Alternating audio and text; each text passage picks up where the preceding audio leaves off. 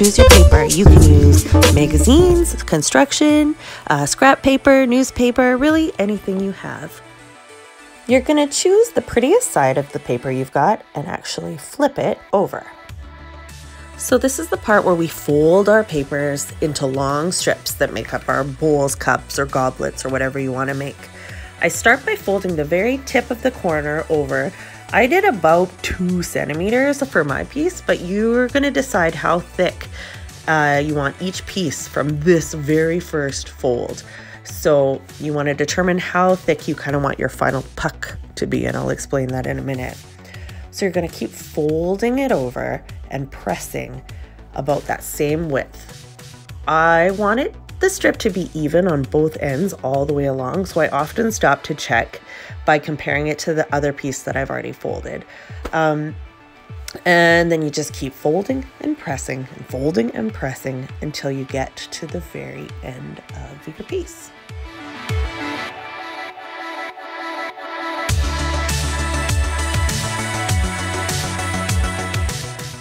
So the final step on each strip that we make is to secure that end right on there. So we do that by really making sure the edges are crisp, folding the tip just over, grabbing just a teensy little piece of tape and securing it down there. That makes sure that our strips of paper don't fall apart as we're coiling them around to make our pucks. And I want to show you that on this piece, if you notice there's these lines, my piece of paper had a border and it makes this really cool pattern along the edge of my paper, and it'll look really nice in the final product. So for the bowl that I made, I ended up using about 13 to 14 strips of paper, and it totally depends on how big or how little you want your bowl to be. So fold away, my friends.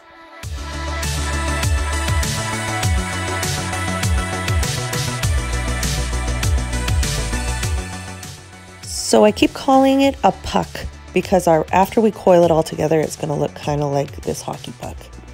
Okay, so now I'm going to begin coiling my paper strips. This is called the core of our puck of paper. So I want to start by just folding the very, very end over, and I just keep rolling it and rolling it and rolling it on itself. This part must be really, really tight, and it's probably the hardest part of the whole bowl. We want to make sure that it's nice and strong and coiled as tightly as possible. Your fingers are going to get sore, but I promise it's going to be worth it in the end.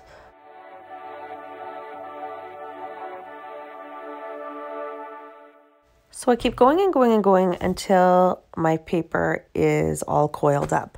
But sometimes you're going to notice that your paper gets kind of twisted towards the end as you roll. Not a problemo. You are just going to kind of manipulate and shape the paper with your fingers on however you want it, and just flatten it out and make a new path for your paper to continue to coil.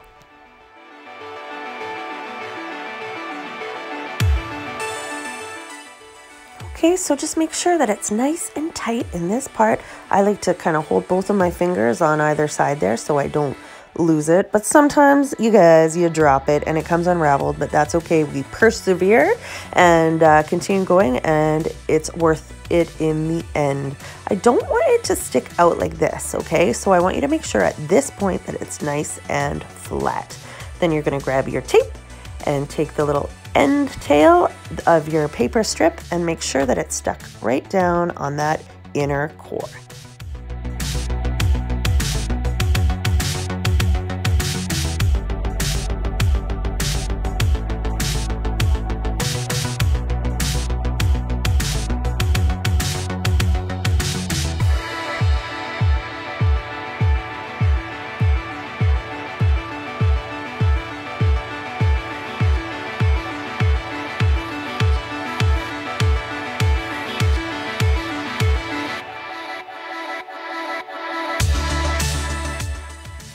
Okay, so it's time to grow this baby bigger.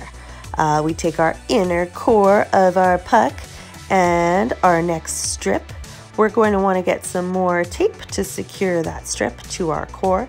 We just taper right on, put the tape on your strip, tape your strip to your core, And I don't know what's with my weird accents today. And you just wrap it around. Remember, try to keep it as tight as you can. If you drop it and it becomes unraveled, you just keep rolling it and making sure that it's nice and tight.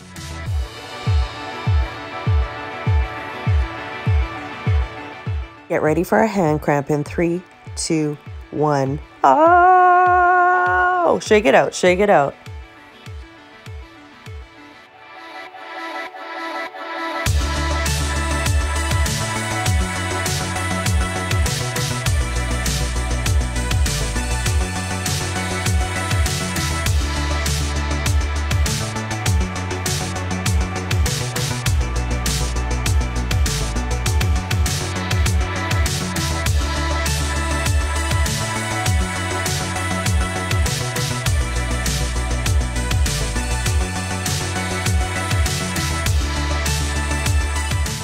Hot tip, if you're finding your paper is really tough to roll and coil, roll it along, pull it along the edge of your table or surface, and it'll make it a lot easier to bend.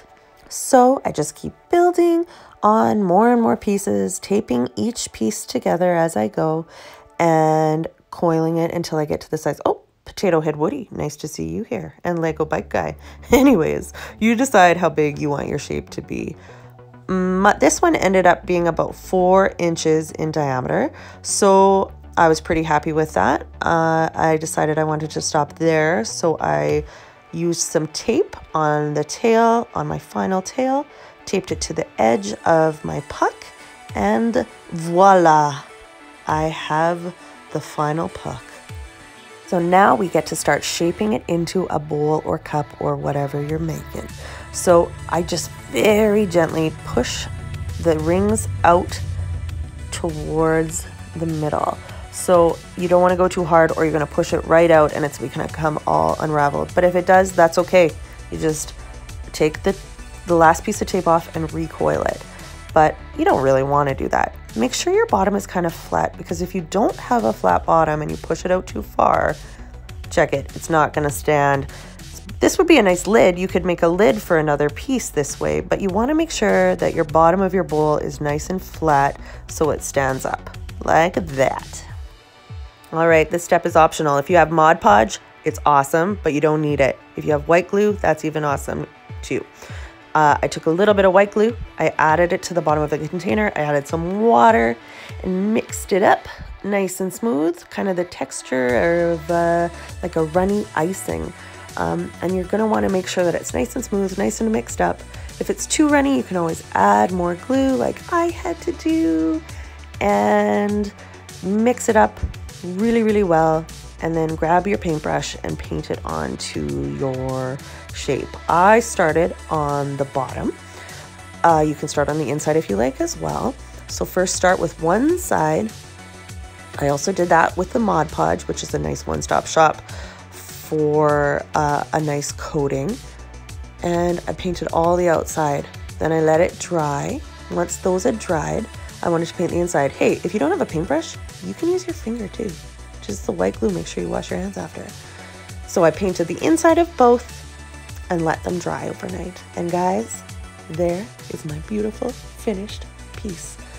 So they don't really hold liquid, but you can hold your treasures, and I love it. I hope you guys have the most fun, and I'm dying to see the pictures of what you create.